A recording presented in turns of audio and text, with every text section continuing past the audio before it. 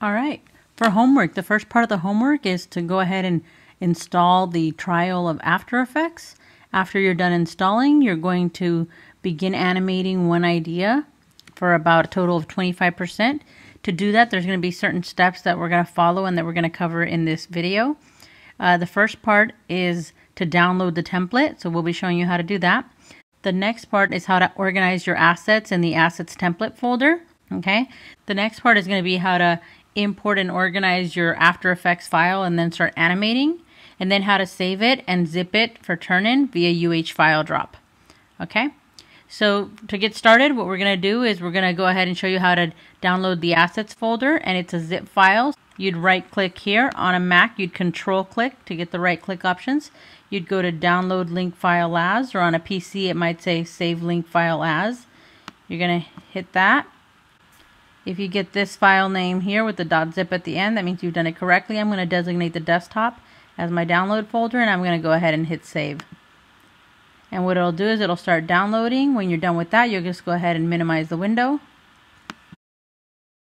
And then you'll notice here on the desktop, it should be here where you saved it to your desktop next to the other assets that you've downloaded. You'll notice it's a zip file.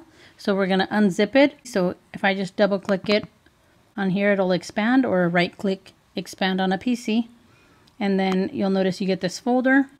And inside this folder, you have a directory structure in which you're going to be filing things in. I've already created this for you.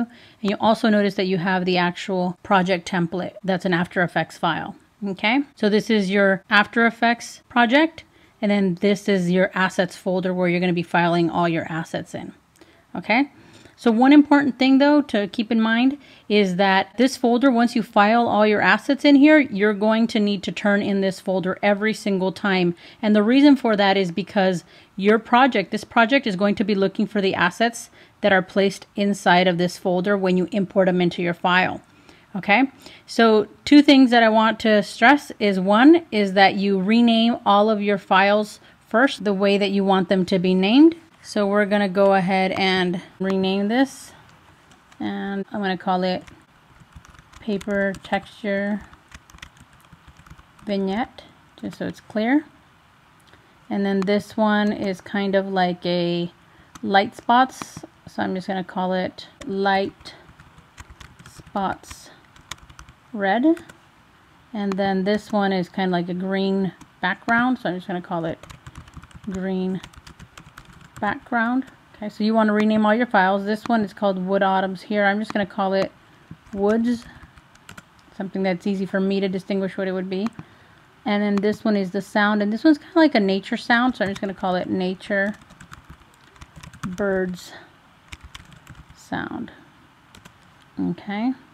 And I'll just move this down here. Okay, so we have these different ones. Now, the second thing that I want to stress is that once you've named them, that you organize them within the assets folder. Because once you do import them into this file, it's going to reference that image or that video asset file in that particular location where you have it filed. Okay, so rename all of your assets first, and then we're going to file. This is an image, so we're going to go ahead and put it in Images. Another image, we're going to put it in Images, and those I'm pretty sure I'm going to use. I'm not too sure about this one, so I'm going to say anything that you're not sure if you're going to use or not, don't include it, because you will be having to turn in this entire file every time, and if you have unnecessary assets, that's just going to make your loading time a lot longer. Okay, so just keep it on the desktop until you know you're going to use it and you're going to import it, then you'd file it in. So we're going to go ahead and grab the video, and we're going to put that one under Video. And then we're going to get the sounds and put that one under Sounds Audio here. Okay, so if we take a look at these, that's filed in there. The graphics, these ones here are the logos that I provide you with. These will already be in your assets folder. Your images that you've chosen that you're going to be using. And then your video. Okay, and then this file will already be here. Okay, so you want to make sure you rename this. Go ahead and rename that. And then you also want to make sure and you rename this file. Okay, that's how you set up your assets folder with your template. Okay, so the next step is now importing. So we're going to go ahead and open that back up. We're going to open up your After Effects project, and it should open up in the program since you've already installed it. And then what you get here, this is your After Effects project file. And you'll notice that the directory structure that's in that folder, I've already created this for you, and it matches what was in that folder. Okay, so these are already set up for you. When you're ready to import, all you need to do is you're going to do File, Import, and you're going to do multiple files because we know we're going to import multiple files at once. And we're going to go and we're going to locate that folder. So you're going to go to your Assets folder, and we're going to go ahead and I'm going to just open all of these so we can see everything. And I'm going to click the sound. I'm holding down Command or Control on a PC, so you can multiple select different ones. And then I'm going to pick one of the logos that I'm going to use, okay? And I'm going to just say I'm going to use New Line Cinema, the white logo. And then I'm going to click both of these textures. I think I want to use both of them. And then the woods. Okay, once I have them all, I'm going to hit Open.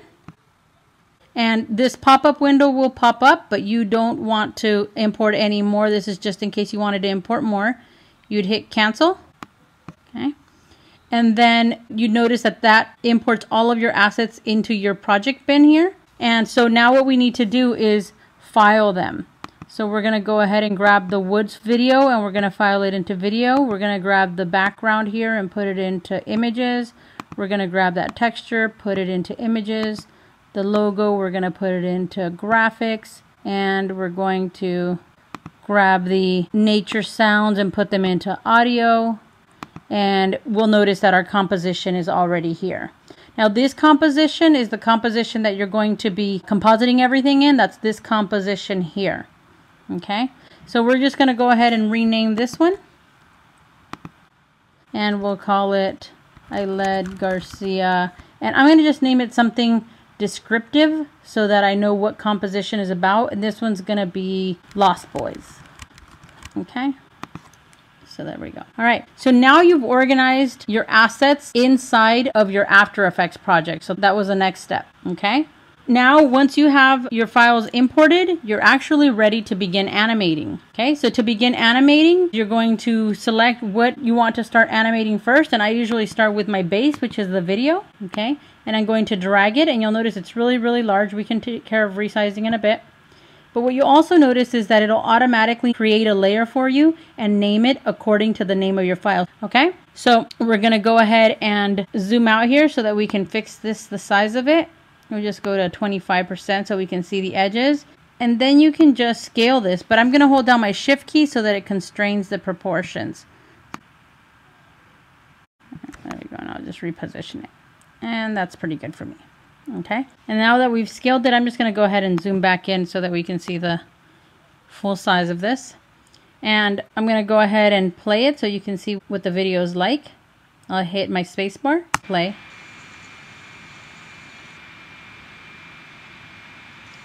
You'll notice there's some sound already there.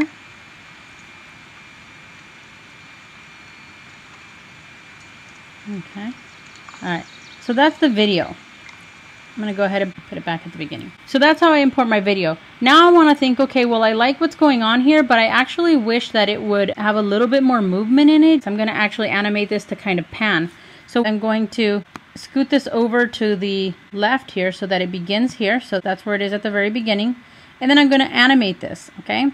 Now you could open up here and try to look for the transform and then the position one, or you can use your shortcut, okay? I'm just gonna go ahead and open it up and I'm gonna hit the stopwatch for position. That lets the program know that you're ready to start animating. And again, it created a keyframe for you here. And at the beginning, it's where you positioned it to begin with. Then I'm going to move, and then I'm gonna say at the very end of this animation over here, when the whole movie has played out, I want this to be on the opposite end. So I'm gonna move it. I'm gonna hold down Shift just so that it doesn't wiggle waggle on me. All right, so I'm going to position it there. So now there's going to be two different panning motions, the one of the actual camera and then the one that I've actually made. And we'll see how that looks. It may not be what we want, but we'll try it. We'll put the handle back at the beginning and we're going to hit the space bar.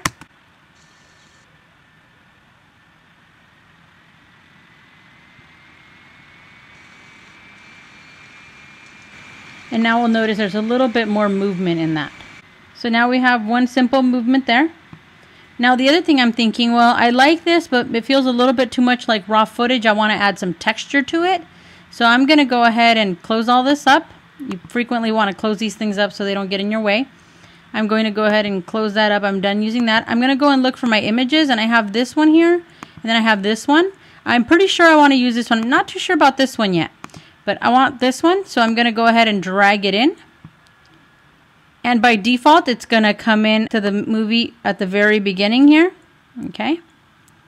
You can see the video moving underneath it, but it's just basically sitting there at the very top. Okay. So that's this one here. And now what I want to do is I want to think, okay, well, what can I use for this to make it interesting and interact with the bottom one? Well, I could apply transparency, but I don't think that's going to give me the look I want. So I'm going to try blend modes. So to pull up blend modes, I'm going to open that up there, expand it.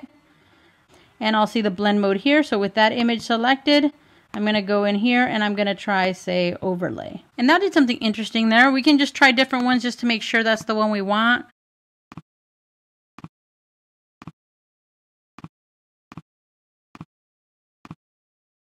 So I think overlay was probably the choice that I liked. Okay. Now I can just I like to just scrub the timeline and kind of see what kind of texture. Okay, so I like that. I like this little texture here.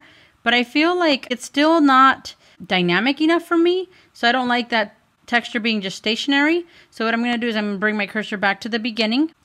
And we're going to select it.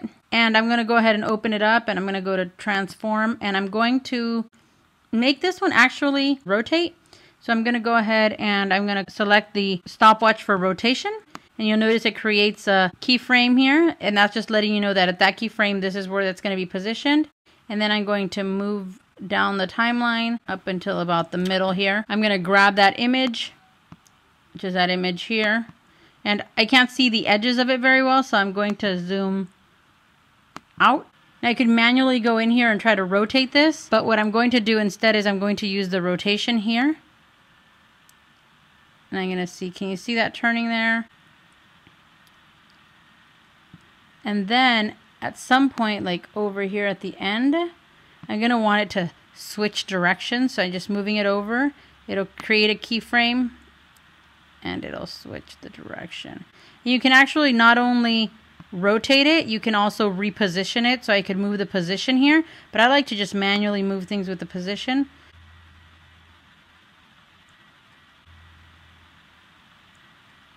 So it'll do that. All right, so we're going to put it at the beginning and then we're going to hit the space bar to play it, or you can play it here.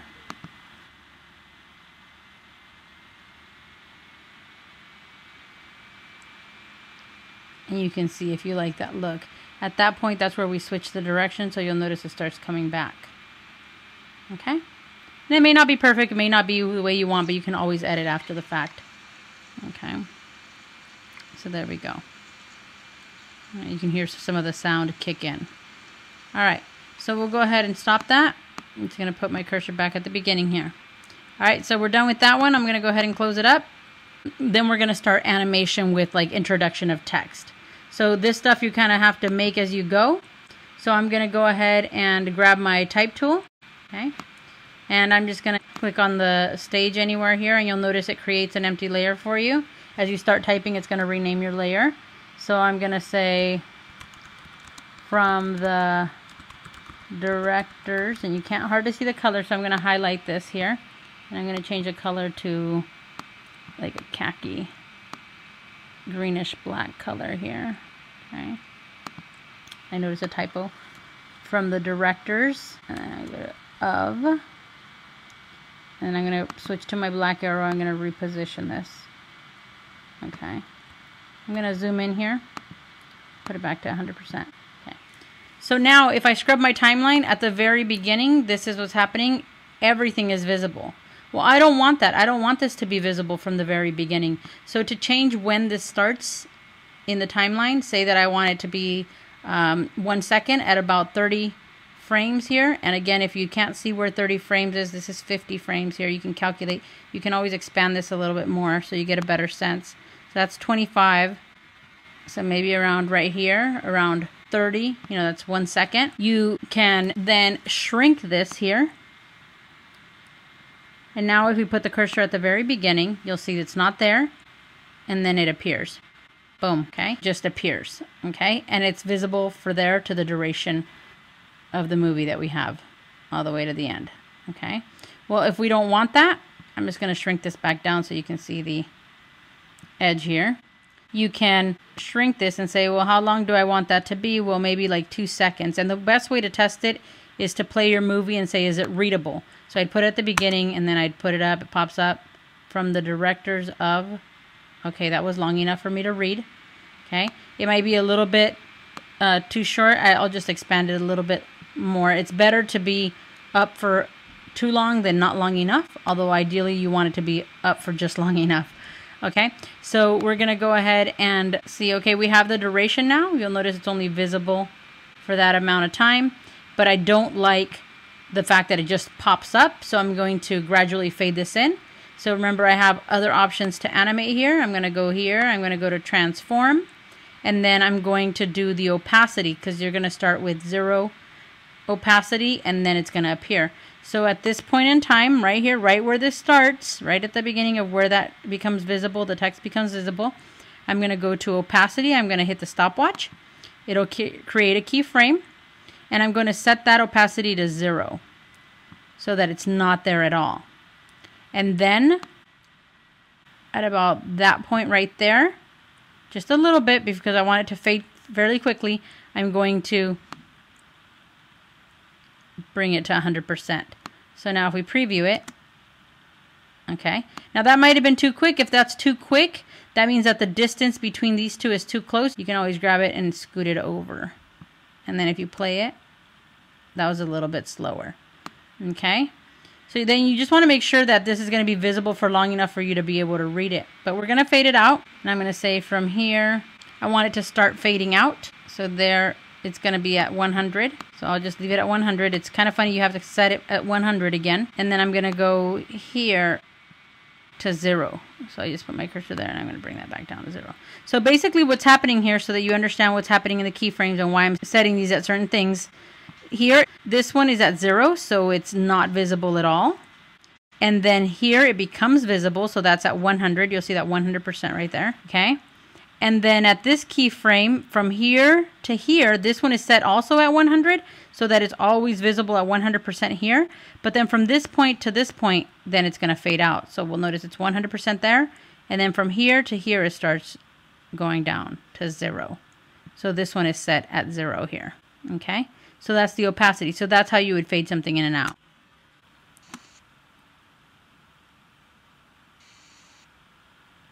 Okay, so as long as you can read it, that's what you want to test. We'll play it again from the directors of...